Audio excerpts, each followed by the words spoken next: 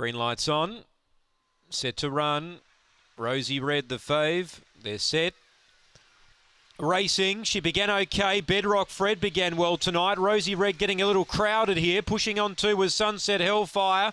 In the end, Rosie Red darted through and took the lead. It was worrying times early, but she got through. Bedrock Fred 3 lengths away. 4 away then to Sunset Hellfire. Victor Sage, Pyrotechnic and Sutton Sandy off the back. It's a 2-dog race. Rosie Red by 3. Bedrock Fred trying really hard. A gap to Sunset Hellfire. Rosie Red in front. Bedrock Fred's going to get close. It's going to go past.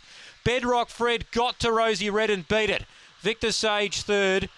Fourth, Sunset Hellfire or Pyrotechnic. And Sutton Sandy last in. Bedrock Fred. Home tonight, 29.69. Bedrock Fred over the top has run down Rosie Red, who had a clear lead, the $1.30 pop.